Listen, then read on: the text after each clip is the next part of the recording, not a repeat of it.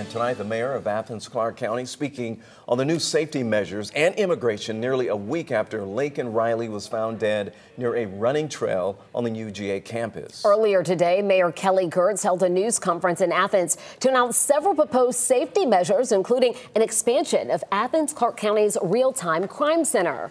That includes adding more security cameras and providing a new mobile safety trailer and ATVs for police. But also at the news conference were members of the community holding signs demanding justice for Laken Riley. They're concerned about immigration policies after federal officials revealed that the person arrested in her death entered the country illegally in 2022. They criticized an August 2019 resolution signed by the mayor in support of Athens' immigrant, undocumented, and Latinx community.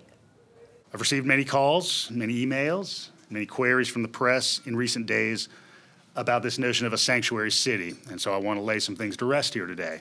That term means different things to different people depending on the context of the discussion.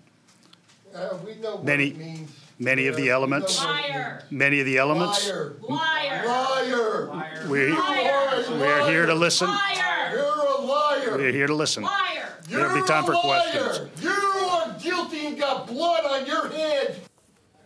Well, the mayor previously said Athens is not a sanctuary city under any statutory definition. As such, a status is banned under Georgia law.